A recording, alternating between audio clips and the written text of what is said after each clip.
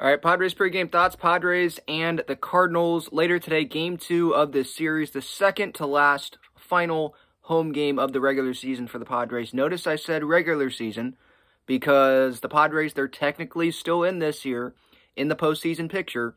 Nick Martinez on the mound for the Padres, and then I believe it's Jake Woodford on the mound for the St. Louis Cardinals. Don't expect the Cardinals starter to be going long here. Probably like 2-3 innings. I was looking at his game logs just a few moments ago, and I think that's pretty much what he's been doing here as of late. So, feels like it's going to be a bullpen game, a couple bullpen games, because the Padres with Nick Martinez on the mound, maybe he could get 4 in, but then I would expect the Padres to go with Pedro Avila coming out of the bullpen.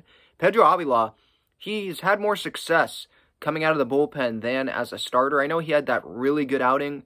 I forget what team it was against. I want to say the Giants at home.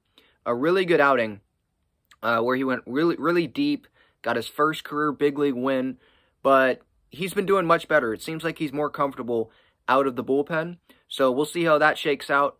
Josh Hader, he should be available today, and I would expect him to throw if the Padres have a lead late in the game, because Suarez went yesterday, Garcia went yesterday, Cosgrove, I want to say, he went yesterday. A lot of the big guys, all of them, except Barlow went, except Hader. They all went. Hader, obviously, yesterday, if you missed it on my post-game reaction, I explained why he didn't pitch yesterday. It was because he had thrown 3 consecutive days in a row, and so they were going to give him 2 days off, the off day and then yesterday. So let's get to the Padres-Cubs here, like the postseason situation. I believe the Padres, if they win out, they have 8 games left. They win out, they finish the season 16-0.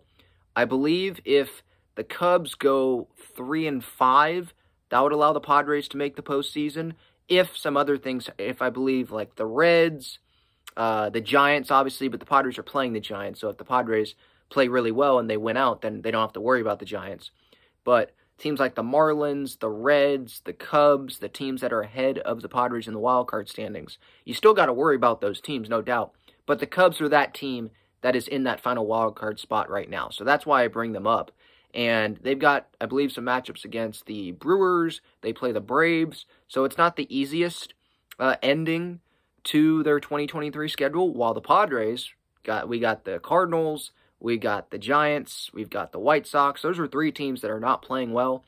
Cardinals, obviously, they've got dudes in the bottom of the lineup that I've never heard of. And I'm a baseball fan. I'm not just a Padres fan. I don't know who these guys are. I know who Mason Wynn is, obviously, even though he was hitting 160 last night.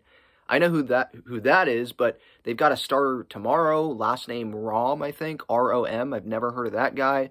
It's weird because Nolan wasn't playing last night, so it's a different Cardinals team. So we got them. The Giants obviously haven't been playing good baseball, and then the Chicago White Sox, their season has just been an S show. So the Padres, they've got the schedule on their side. They just don't have the calendar on their side, right? Because, for example, yesterday they win, then the Cubs, they also win. So it just cancels it out, and all that means is it's one less day on the calendar for the Padres, which is actually bad news. So it actually makes the Padres' chances of winning harder, even if they won yesterday, because the Cubs won. It's just less time. So I don't see the Padres making the postseason, but I definitely understand people that want to start to believe. I'm not on that. I want to wait till the end of this weekend, see where the Padres are in the standings. But it definitely is fun baseball. No doubt about it. It is fun to watch this Padres team right now. I'm just also a little annoyed because, as I was telling someone last night, I'm just annoyed because I wish that this team would have done this more consistently this season, because it's in there, and they're doing it without Jay Cronenworth. They're doing it with Manny DHing. They're doing it with Matthew Batten and Eggy Rosario playing. They're doing it without Gary Sanchez. They're doing it without Musgrove and Darvish starting games. Steven Wilson's out in the bullpen. There's injuries to this team, and they're doing it now. I get it. Rockies, A's, and I've definitely hit on that point. Let's not get too excited. I mean, let's look at the teams that they're playing. But they're still Major League Baseball teams. I know the A's, we consider them a minor league team, but they're still Major League Baseball teams. And when you win 8 games in a row in Major League Baseball, it's still impressive regardless of who you're playing. I wish that the Padres would have, won some of those extra inning games, some of those one-run games. So at least I would be more excited about what they were doing right now. But we'll see what happens today. Nick Martinez on the mound. I don't have the lineups yet because this is earlier pregame thoughts, but assuming Ha-Seong Kim is in the lineup, that's going to be my Underdog Fantasy pick. Ha-Seong Kim higher, half a single. I would expect Bogarts to still be leading off, but we'll see. Kim may be back, down lower in the lineup. I think he was hitting 6 last night.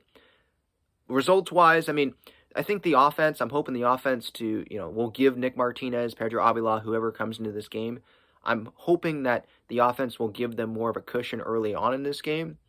So we'll see. There was some production from the bottom of the order last night. So obviously that's what I'm hoping for again tonight. Because Manny's not going to hit 2 home runs every game, right?